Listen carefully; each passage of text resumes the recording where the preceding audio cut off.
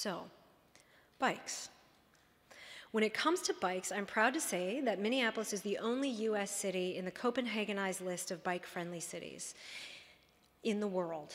There's a list they put together of the top 20 bike-friendly cities in the world, and Minneapolis is the first and only American city to make that list.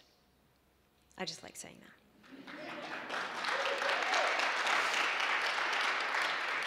For anyone who's expecting it to be Portland, it's not, it's Minneapolis.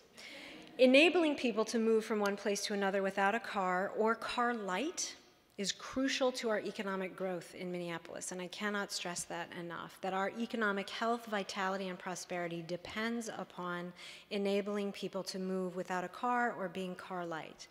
And so the story of biking in Minneapolis is a story of multiple generations making investments in our quality of life and in the process changing our culture.